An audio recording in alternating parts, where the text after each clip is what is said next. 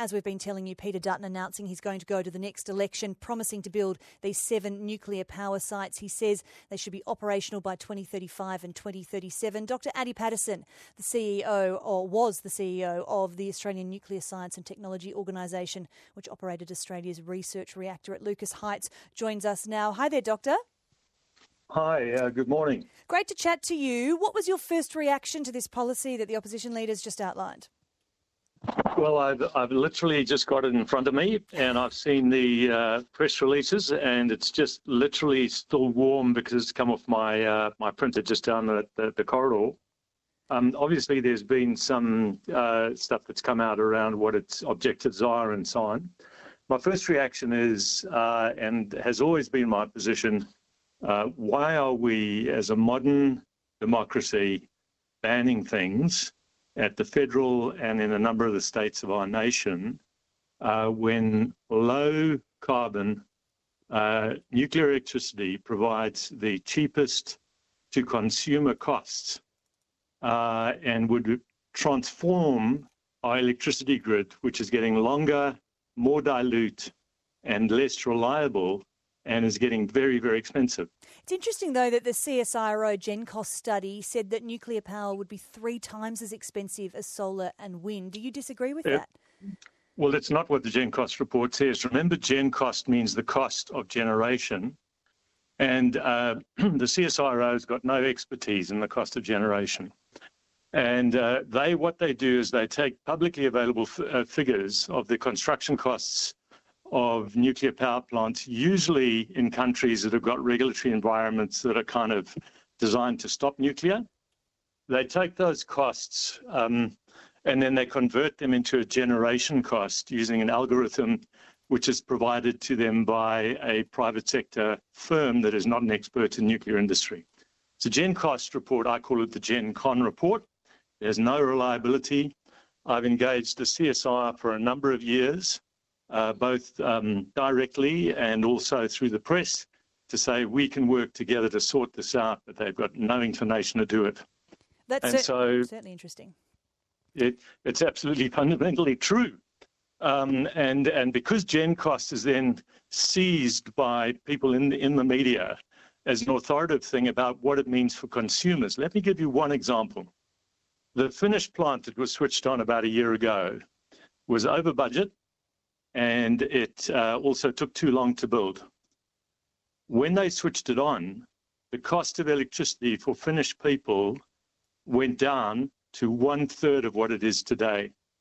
My message to the public of Australia, you are being conned, because the cost of electricity is based on reliable, always-on supply.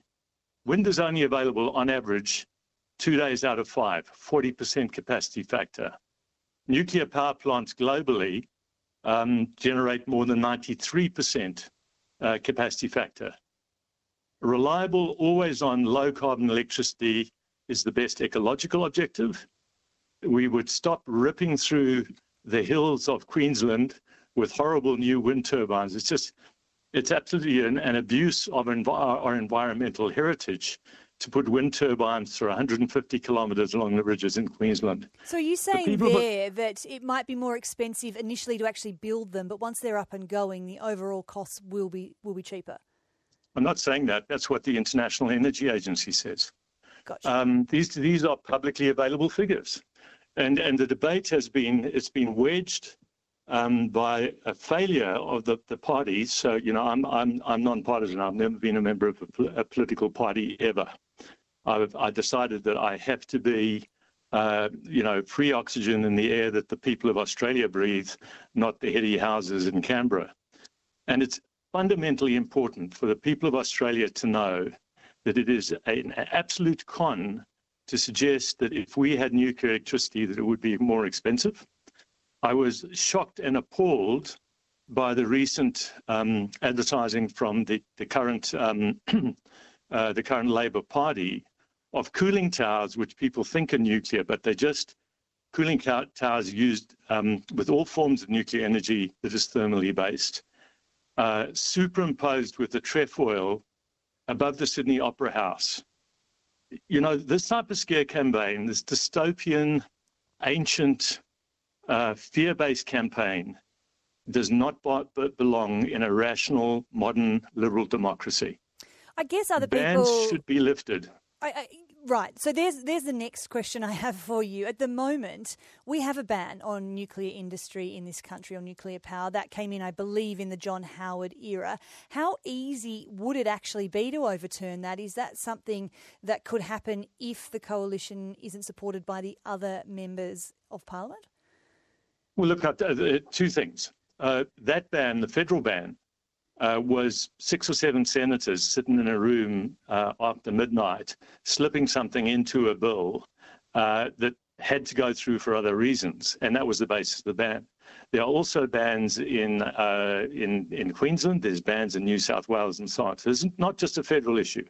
My call is to every senior politician in Australia to read what I'm reading just as I speak to you, the coalition's policy. The first thing is it looks really complicated. Let's just lift the bans. That's step one, to get everybody, every person of goodwill on every side of politics, including the Greens who support nuclear, and I applaud all of those that I've met and talked to in small rooms.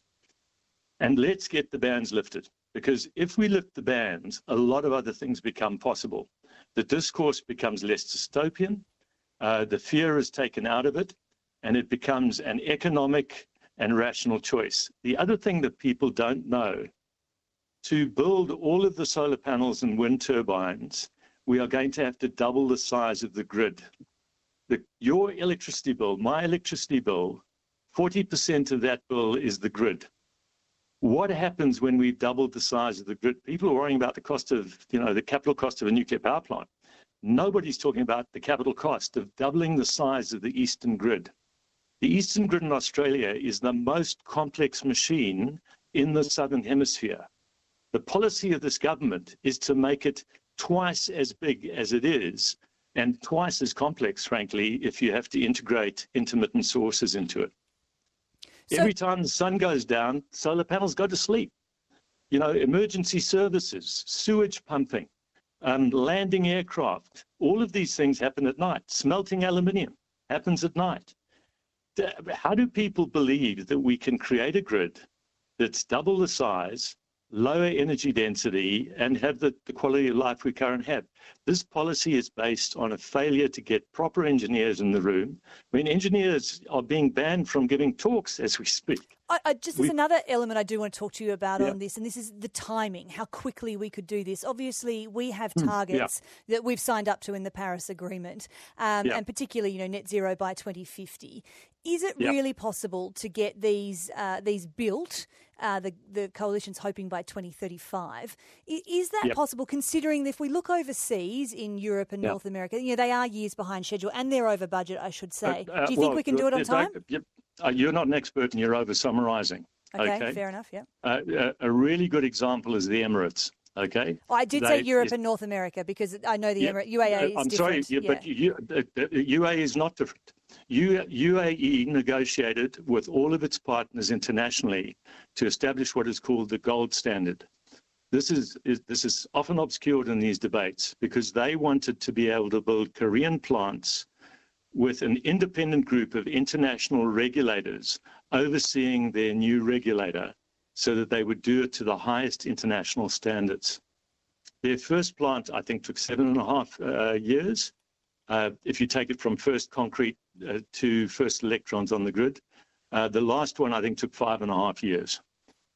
What we're talking about here is wanting to do something and setting up the regulatory framework. Our PANSA is a fantastic regulator. And our PANSA with extra capacity, working with the gold standard set for UAE. The Korean plants already have a supply chain. We don't have to develop a supply chain. If we take the AP1000, the ones in Georgia took a long time to build. But as I say, when they switch them on, the cost of electricity goes down. And the public of Australia needs to understand that with nuclear in our grid, the grid will be half the size.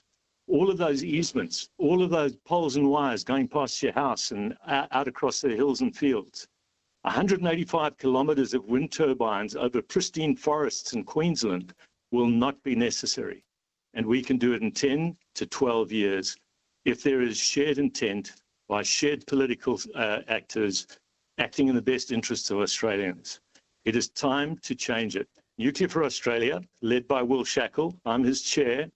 We're going up to ANSTO today to talk more about this. Young people, Will Shackle's leading this charge, have transformed the debate. A vast majority of people under 25 support nuclear power or think that it's not a problem in their lives, around 70%. I guess if I summarise a little bit of what you were saying there is you do think it's possible. And Absolutely. Yeah, we're getting, Absolutely. okay, we are going to have to...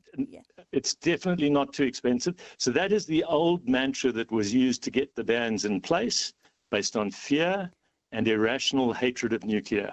We got to grow up. Dr. Paterson, I'm afraid we do have to wrap up there, but I am taking all your points on board. You say it's not too expensive and that we can do it on time, and that perhaps, in your opinion, some of the science that we're being told, be it through the media or through the CSIRO, is perhaps not right. It's global expertise of people who know about nuclear power and electricity, and I am one of them. You certainly are one of those, and I appreciate your time today very much. Thank you. Thank you very much. Dr. Adi Paterson there, the CEO of the Australian Nuclear Science and Technology Organisation, which was operating Australia's research reactor at Lucas Heights.